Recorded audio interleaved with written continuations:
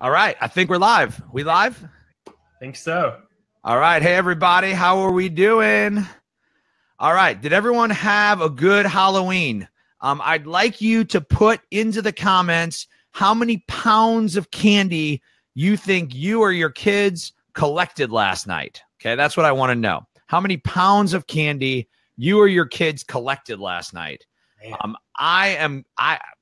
Ed, I know you don't have any children. I have 3. I'm going to go for the fact that my kids probably collected close to 20 pounds each. Man, that is quite a lot of sugar, to be honest. Yeah, it's ridiculous. Like, there's no other word to describe it. It's ridiculous. But I'm going to guess that they were probably in the 20 pounds each. Now, I want to let you know what we do with this candy, okay? Because this is what's important, right?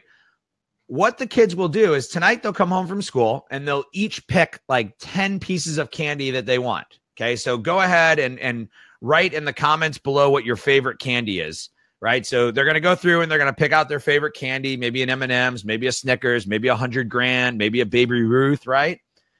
They're going to get rid of the candy that they don't want. They're going to only keep 10 pieces. What are they going to do with the rest, Ed? Ask me what they're going to do with the rest. What are they going to do with all that extra candy that they have, Jeff? I'm really glad you asked. They are going to give it to the troops. And so that's what my kids do. They actually trick or treat for the troops. And so they know that they can't eat 20 pounds of candy. But what we do is we load up all the candy. Our school collects it. We then take the candy and we send it to the military, who distributes it to our soldiers, both in the U.S. and abroad. That's really awesome. That's actually really cool.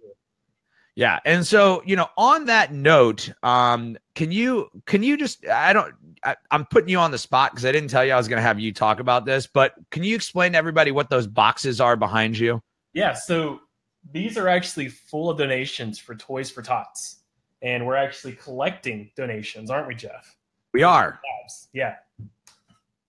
And all these boxes, chock full. Yeah. And essentially what we're trying to do at Seller Labs is we're trying to use our experience, our expertise in the Amazon selling space to help people less fortunate than us during this holiday season. So if you go to sellerlabs.com/T4T, you can see how you can participate. So far, we've collected over $12,000 worth of retail value of goods from sellers like you. So this is these are from sellers like you. And what we're here to do is we're here to help you facilitate your giving. So if you have products that you want to liquidate, if you have if you sell toys, if you just want to go buy a toy, we have a bunch of ways for you to kind of participate in what we're doing. And we have some cash that we're using to help you out. So like we had a customer who had a bunch of products they wanted to liquidate. We helped cover the shipping cost to get those products into Toys for Tots. So we're trying to take our money. We've committed $10,000 worth of cash to help get you guys to donate $50,000 of retail toys. So we're over 12,000. We'd love your help. Go to sellerlabs.com, T4T.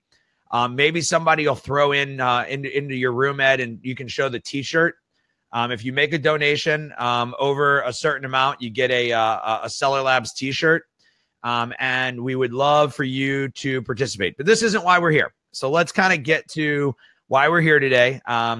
We are going to cover a couple of topics. For people that don't know, my name is Jeff Cohen, and this is Ed. We call him PPC Ed in the office. Right. That is right. Yeah. And we're going to cover a couple of topics around sponsored ads, around Q4. And we have something extra for you guys today. So we created a bonus, right? So, there's the T-shirt. Awesome. So everybody, it's a long sleeve T-shirt. Seller Labs says you care, says you donated. So if you want one of those, go to that website that I just had up, sellerlabs.com. Somebody will post it below. T4T, and you can see the details of that. Okay, on to Q4. Q4 is here, right? It's happening now. We're trying something new with today's Facebook Live. We're going to keep the content of this Facebook Live to about 30 minutes. But what we created for you guys was some bonus content. So you don't have to do it now, but when you're done, you can go to this URL, and the URL will also be in the comments below. And Ed has kind of gone into even more detail for how to implement the things that we're going to talk about right now on this. So, Ed, let's talk first about kind of the change that's happened at Amazon. So Seller Labs identified this change last week. We wrote a blog on Friday. Somebody Caroline, if you can post the blog below for people to see the blog article. Amazon made a change for sponsored ads. Can you kind of explain to everybody what we identified, and then we can talk about what it means? Yeah, so it looks like that Amazon has actually changed where ads are being advertised on Amazon. And this means, like, actually used to in the past, you'd see advertisements on the right-hand side, usually of the search results whenever you're on Amazon looking for a product. And there'd actually be advertisements on that sidebar.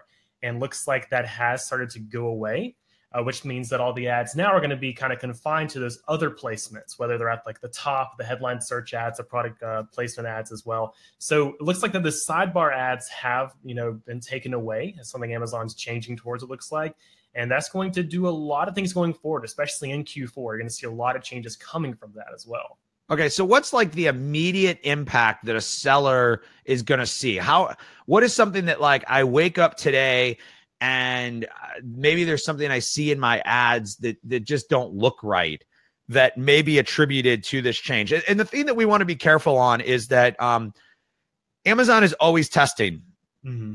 And so while it looks like this test has been pushed out across the board, we're not 100% positive that that's happened. And it is possible that Amazon reverses course and puts the ad placement back. So just so everyone's clear, the people that are out there stating that this is a foregone conclusion, it's a fact, they're wrong, because they don't have any inside contacts at Amazon that are telling them this. It's just something that has been identified, and something we clearly see, and it's possible that it's going to happen. But what are sellers going to see? Yes, I mean, first of all, you're going to see a drop in your impressions possibly, because you're not going to have that extra, the placement area to the right-hand side for your ads to be advertised. So that can make your impressions go down. But then on top of that, you will see those bids go up over time, because since there are, fewer placements for your advertisements to show, more people are, still bidding because it is Q4, but you're going to see your bids possibly go up and your spend will go up as well, because it's becoming more competitive to get your ads in the remaining placements on each page. Yeah. So Dawn's saying that she's seen her sales gone down. Mm-hmm. How would you be able to tell whether your sales have gone down specific to this change?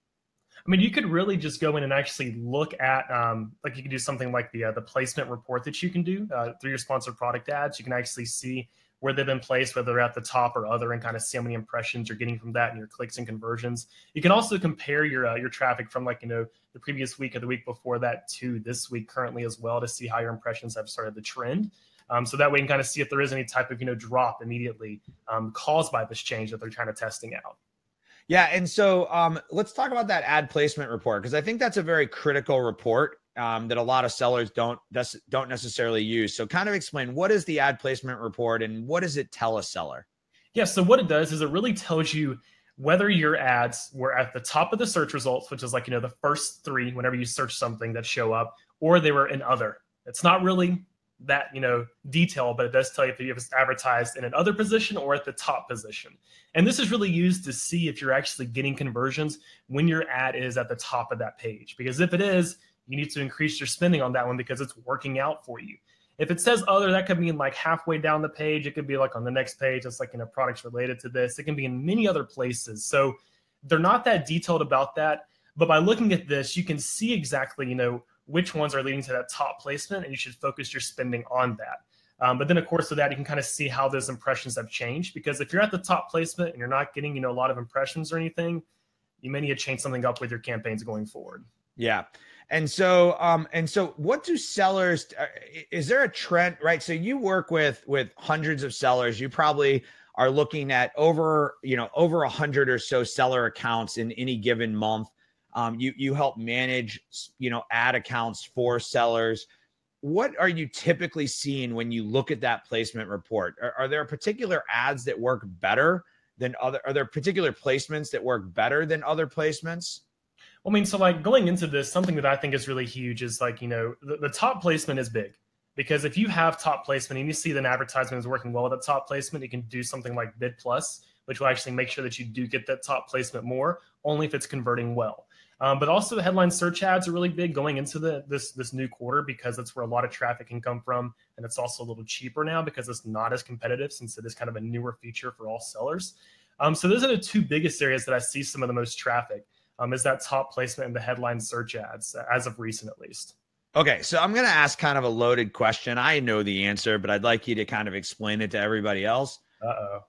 Like, so, bid plus, right? Bid plus, for those that aren't aware of it, bid plus basically says that I'm willing to spend 50% more than my bid, right? So if my bid's $1, it means I'm willing to spend $1.50 only if I can get a top placement, right? That's how bid plus works. That's the confines of that. I think we did a blog article on bid plus, and we can include that blog article in the notes for people that want to learn more. Why do I want to spend more? And so you kind of like, there's this belief, and I've been on Google advertising and Amazon advertising and such. And it's like, okay, yeah, of course they want me to spend more, but if I spend more, if my ads aren't performing now, how does spending more help me? Yeah, so this is actually something that my colleague Ty and I really actually spent like a whole entire day, diving into this theory and seeing, is bid plus really worth it? And, used to, I was really against it because I was the same way. I was like, well, of course they want us to spend more money, but like, what do I get out of it? And this really goes back to that advertisement, the placement report, because if you see that you have a campaign that actually has when it's getting that top placement, you're getting those conversions. If you know you're going to get conversions, you want to have bid plus on, because then that way you'll get that top placement more often, and that can lead to more conversions. So you want to look at that placement report first to see if it actually is providing conversions for your product. If it is, then you can turn to bid plus and see if it continues to give you those conversions over time. So I'm not a fan of just doing it all over. That just seems kind of reckless to me, just turning it on just because you need to have data to back that up. I like to see that, okay, cool. In this campaign and for this particular placement, I'm getting conversions for this keyword. I want to turn on bid plus for that. That is good, because I have proof that this is leading to conversions, so I will turn on bid plus. And like I said, I was against it, but after diving into it and actually having some type of factual evidence to back up the conversions that I'm getting, I'm a huge fan of it right now. Okay, so this is where it kind of goes against conventional thinking. But the clients that we work with, right, the accounts where we manage people's sponsored accounts, or where you're just helping sellers with Ignite and you're kind of, guiding them through the process, we actually see that if you spend more money, your ACOS goes down. Right. Yeah, because if you are spending more money, you're getting that placement. And if you're positive that actually has been successful to lead to conversions, you're getting more conversions, which causes your ACOS to go down. Because you may be spending money to actually get that placement to begin with, but if it's providing a conversion, that goes back to your cost of sale and makes it go down over time. Even just like getting a couple more sales on a particular campaign that you may have, your ACOS can go down by like 30% sometimes, because just that one sale makes up for all the other clicks that you spent for previously. Yeah, and I think the thing for people to realize, and Ed, you and I we really kind of harp on this, right? Like it's about metrics, right? It really is about metrics, and you as a seller have to know your metrics. You have to understand your metrics. And so we can't sit here and say, turn on bid plus, it's awesome. And so I want to make sure we reiterate that, because you actually said you need to look at your data, you need to look at your report, and then based off your data and based off your report, you may want to turn bid plus on. So let us know, are you guys using bid plus? If you are, put a little plus sign in your comments. If you're not using bid plus, put a little minus sign in your comments. Just curious if people are using bid plus or not. Is there any other report that Amazon has that you think is kind of critical to understanding your business before, looking at making adjustments? I mean, I use Ignite for all those reportings, to be honest. So I don't really stay in. Is there a certain one that you're kind of looking at in particular? That I mean, there's one that I typically recommend, and that is that, people call it's like one of my favorite things. Oh, your software doesn't work. And what I'll always ask them for is the business report. And so this is actually a Facebook Live that we did about 2 weeks ago with Peter Kearns. It's a business report that gives you data at the child ASIN. It's performance by child ASIN. And what's really critical about this report is that it gives you page conversion. And, and that's kind of what like Bid Plus is giving you too, right? Is page conversion or it's keyword conversion. And so if your page conversion is low, it doesn't matter how much money you spend on sponsored ads, your ACOS is still going to be bad. Right. And this is actually something I don't want to dive in too much because actually in the bonus content that we have, we do kind of go over this a little bit more in depth, or I do, about like, preparing yourself for Q4. But I'll just say, just like what you said, if your listing is terrible, you can throw as much money as you want to at your sponsored product campaigns and you're still going to have the same results. So you want to look at your conversions, you want to see that session data and actually see if you're getting conversions and if your page is actually optimized to begin with. That's huge. It's a huge step in the process. Yeah. Like if you haven't looked at this report, you need to look at this report. We can put a link to the video in the show notes for you to see. I know that the recording is kind of tough because it's kind of a small screen and we're going to fix that in the future. But so you also wanted to bring up the idea of like some gold inside your sponsored ads, right? That's kind of the way you described it to me. You mean the ASINs that you may see? Yeah, the ASINs.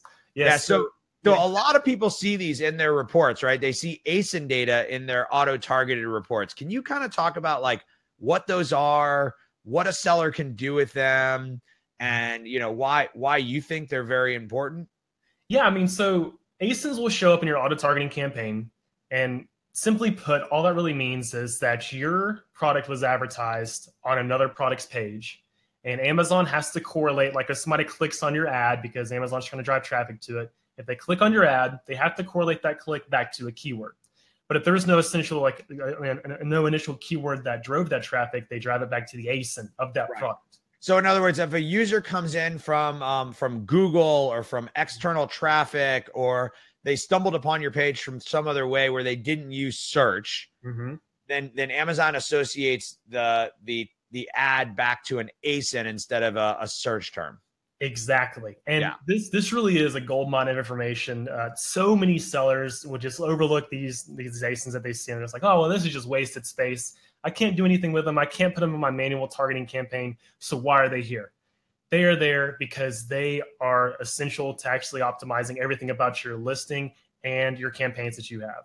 Amazon is pretty much giving you a list of your competitors right there inside your auto targeting campaign. Right, because they are products that Amazon is associating to your product. They may or may not actually be competitors, but they are products that Amazon thinks is related to your product in some way, shape, or form. And from there, you can go through, of course, always look at the product first on Amazon, make sure it actually is like, a competitor product or something similar to yours, and use a tool like Scope and see what kind of keywords they're ranking for. That's one of the first steps that I do is I use Scope, see what keywords they're ranking for so I can possibly find new keywords I never thought of using in my listing, or like my back end of my listing, or even my sponsored product campaigns. And that is just rich information right there. And it could be a lot of information I never even thought about using before. But then even taking it a step further is analyze these, possible competitors' listings. Look at their descriptions, look at their titles, look at their images, look at the questions that shoppers are asking, and also, look at the reviews. If you can take this data and answer some of those questions in your own listing before a shopper has to actually ask you on your listing, you're helping them out with a process that can lead to more conversions. They may be there, have a question, see the answer in the description, and be like, oh, I can go and get this because my question's already been answered right there. And also address anything that may have been addressed in another listing's reviews. Look at the negative reviews. Those can tell you what you don't want to do with your product or what their faults may be that you can correct in your own product to begin with. Yeah. So I guess to wrap that up, like the ASIN data is super heavy critical, and sellers don't do enough with it. So, in our remaining time here, I know you've got bonus information. Again, the URL is right here on the screen. whoa, where are we? There we go. Right there on the screen. Sellerlabs.com/igniteq4. That URL is going to get you kind of Ed's bonus video that's going to give you kind of more in depth of what we're talking about. But let's super high level. Let's go through. I'm going to spend tomorrow and I'm going to prepare my sponsored ads for Q4. You know, what high level, what do I need to do? I mean, one thing I like to point out is you need to check in more often. I have on every other past talk I've ever given about sponsored product. And I was just about to say that. You always tell people don't check too often. I feel so bad, but usually I tell them to check it once or twice a week, but now you need to be in there a lot more often because you're going to have so much more traffic, especially now after this change that Amazon's kind of trying to implement with the placement. You are going to have more traffic, more competition, and you're going to be spending a lot more money up front. You may, of course, see more conversions from that. But also at this time, other competitors are stepping into the field in their advertising as well. So your budgets will be maxed out a little earlier in the day, possibly. So make sure that you're checking in as time goes on, as it gets closer to those big holidays like Cyber Monday and even Black Friday too. You want to be ready for those by trending that budget upwards so you have enough room so you can advertise all day. Okay, so I shouldn't wait till Black Friday and just change my budget that day. That's just a shot in the dark. If you don't have any data to back that up, then you're just kind of just guess and checking. And you can only guess and check once because that only happens once a year. Of course, you can look back at last year. When should I start? When should I start adjusting my bids? When should I start adjusting my now? Do it now. Go ahead and jump in. Look at your campaigns. You may already be seeing an increase in your sales just because more people are on Amazon looking at the product. But also you're going to see your bids maybe going up because the competition is coming in. So you have to be prepared for this. Of course, it's going to get a lot more. I'm going to cheat and look at my phone. And the reason I'm looking at my phone, so that's why my eyes are down, is because I want to look at the dates, right? And so today is November 1st. Black Friday is the 23rd, right? So we're essentially 23 days away. Mm-hmm. But if you guys remember from last year, right? I think today is like the official day that if your product isn't shipped into Amazon by today, then it won't be in the warehouse. Amazon started their Black Friday deals on the 16th of last year. And from what I can tell, they're actually starting November holiday deals pretty much the whole month of November. Yep. There was actually an email today that I got that said like pre-Black Friday deals, and they're already starting to count down for these deals coming up. Like they are. People are fighting for your dollars. They're fighting for your money as the shopper, right? Not us as the sellers, but as the shopper. And so you're right. Like you can't just wait until the 23rd to start doing this. You have to start planning and understanding. Now, how can Ignite help? How can Ignite help with that? Well, Ignite's really great because you have these graphs and you have these tables so you can actually sort the data with ease. But one thing I really like is you can see a line graph of your costs that you have over the past few days so you can see how your budget is trending. And this is wonderful. This is something I use for all the accounts that we're managing. And it allows me to see how the budget's trending so I can know, okay, cool. It met the budget one time last week or in the past few days. I'm going to go and up it by like $10 more or so. So I can kind of see a projection as time is going on with that. But then also with that, I can zero in on each keyword and see how it's doing individually. And I compare it to just like a specific day. Like I can just look at one day of data, look at the next day as well to see how it's trending upwards. And using those suggested bids as well, I can kind of see if that's changed. And also just monitoring which keywords are working and which ones are not. And especially if I'm doing something like turning on Bid Plus for some of those terms, seeing if it's actually leading to profit, if it's leading to those conversions. All right, we got a couple of questions. So let's get to these questions. I think Nicole just asked a really good one. Okay. So Nicole says, if you have a strict budget, right? She's trying to stay within a budget and you keep going out of budget early in the day. Should she start decreasing her bid so that her budget lasts longer? So this is kind of like, it's double-edged because if you decrease your bids, you may actually lose some impressions on that because you're going to be outbid by your competitors. If you are doing this, zero in on the keywords that are not converting as well and lower the bids there. Because if you see a lot of keywords that are getting a lot of clicks and costing your budget to run out, but not leading to conversions, decrease those bids. This is something I do normally anyways, but around this time, I would possibly look into stepping your budget up just a little bit because we don't know what she talks about with a strict budget. Her strict budget could be $10,000 a day. Right. I'm guessing it's not. But what I think that you have to, the thing that you have to think about, and I think this is kind of what you're saying is like the cost per click is increasing, right? Mm-hmm. So if you're used to paying 50 cents, you might be paying $1.50 a click. Right. And if your budget is normally $10 and you're not increasing your budget proportionally to how the cost per click is increasing, then you're going to run out of budget. Right. I agree with you. I think that focusing in on the most profitable search terms, the most profitable keywords, and focusing your budget on that is something that you could do.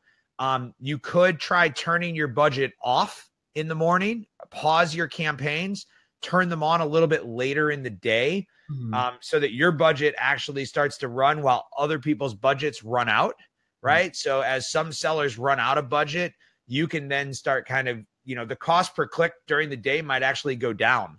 Right. We don't know because there are no cost of day, reports or anything. But in theory, as the day goes on, less people are bidding for the term. Right now there is no way to, you can pause your campaign. You can't necessarily set timers to turn your campaigns on and off. Yeah. And for each person, you have to kind of figure out what does and doesn't work for you for doing that, because there is no, 2:00 in the afternoon is the best time. And the other thing you have to remember, if you're going to start messing with time on your campaigns, right? So there's a podcaster, Scott Volker, called The Amazing Seller. He talks about how he turns his ads off every night at 11. He turns them back on at 11 in the morning. If you're going to start doing something like that, remember that Amazon still looks at your budget over a full day time period. And so Amazon isn't going to say, oh, well, they turn their ads on at 2:00. I need to spend all this by midnight. And so they may not send your ads through the velocity that they need. You kind of turn the algorithm on and off when you do that. And there's no way to truly know how you affect your ads by turning your budgets on and off. But it is a tactic for you to consider.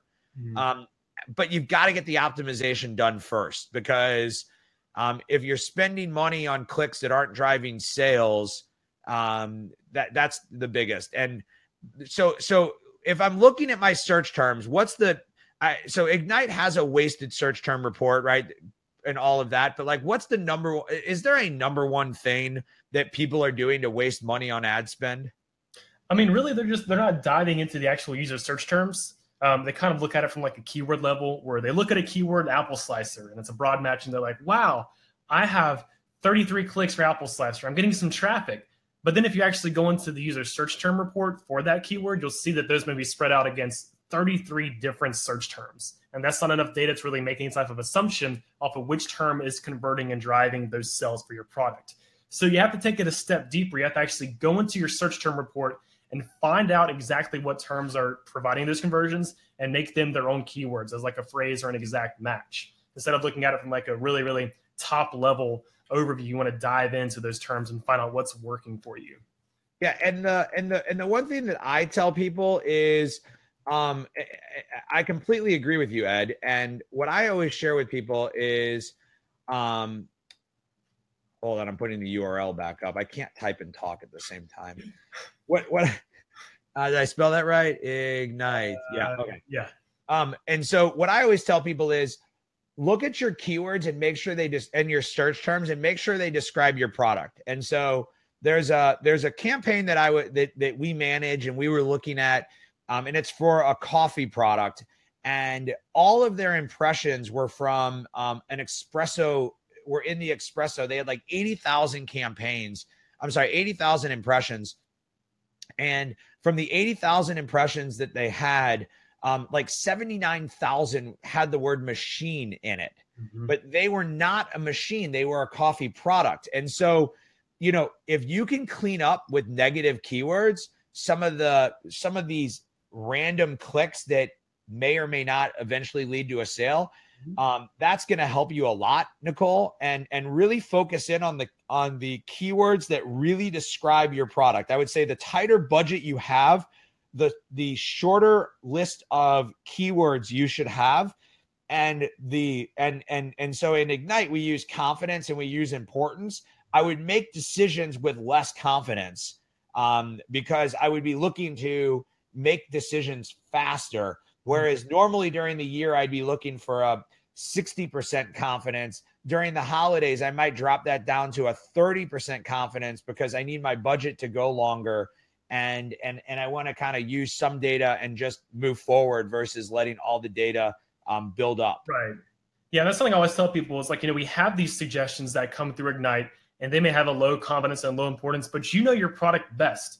Like, Ignite doesn't learn about your product and know exactly what keywords, are going to drive all the traffic. It looks at data to make those suggestions. So if you see a suggestion that has a low confidence and low importance, but you know in your head that you shouldn't be bidding on that keyword, go ahead and accept it. Go ahead and act on it as early as possible if you want to, because you know exactly what you want to do to drive traffic to your product. Awesome. So we're going to wrap it up. We're trying to keep these a little bit shorter. Is there anything you want to add here at the end, Ed? Definitely go to sellerlabs.com/Ignite Q4. It's a little bonus video that I made about prepping your sponsored product campaigns for Q4. And definitely act on everything I talk about in there now. Start today. Do not wait. You want to have some data before the strike hits. You want to have some, more organic data from your campaigns before you actually see that huge increase. This also helps you go back to what your campaigns were like beforehand after the quarter has ended. Yeah, and I'm going to just kind of hit on a couple of things here as we recap. One is sellerlabs.com/T for T. So if you would like to make a donation to our Toys for Tots campaign and help us out, we would love for you to help us out in that. If you heard us talking about managing campaigns and you're interested in us managing campaigns for you, you can type PPC Ed in the comments below, and we'll reach out to you to talk about campaign management. So type in PPC Ed in the comments below, and we'll talk to you about managing your campaigns. If you haven't tried Ignite, there's a special offer to try Ignite. Ignite does a lot of self-service campaign management for you, and so that details at Ignite/Ignite Q4. And if you have additional questions, go ahead and leave them in the comments below. Ed is going to, track this post and we'll continue to answer questions, in the weeks to come. And thank you. Ed also does, Ed, you also do like a monthly webinar for Ignite users, right? Yeah, we actually we had one yesterday actually about what I talked about, diving into your search terms to actually find profitable search terms inside your campaign. Another one will happen in about a month or so, and these are really great because I go into more in depth about what you should do, and I show that it's not scary. Don't be scared. Like, sponsored products are fun. They're awesome. Yeah, they're super fun for Ed. Yeah. If you're new to sponsored products, we have a resource page called sellerlabs.com/PPC. This is for new to SPA, sponsored product ads. And we would love to keep sharing content with you. So let us know, and everybody have a great rest of the week, and we'll talk to you guys soon. See you guys. Thanks.